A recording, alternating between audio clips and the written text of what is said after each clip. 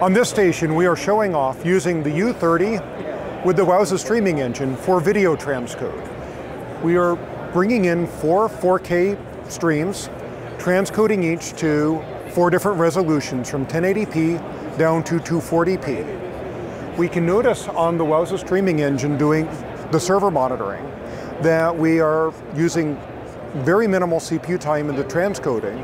In fact, we are using more CPU time in the video playback because the hard work, the processing, has been offloaded to our data center card, which is handling the decoding, the scaling, and the encoding, repackaging the streams up on H.264 for distribution out to our customers.